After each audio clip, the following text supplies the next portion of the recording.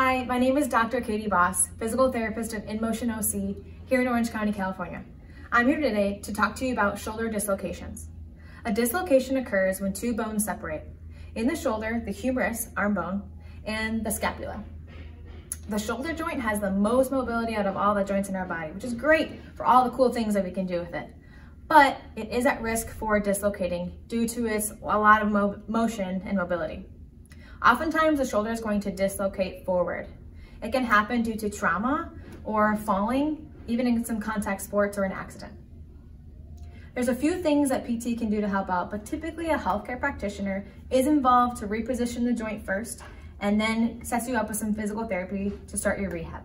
A physical therapist can help you restore your range of motion of your shoulder, strength, stability, and decrease pain.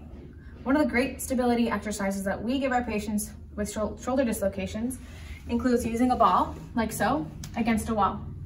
You're going to push the ball with your muscles here, keeping a straight line. It's going to be working on the shoulder stability here, and you're going to just go in circles, counterclockwise and clockwise directions for about a minute.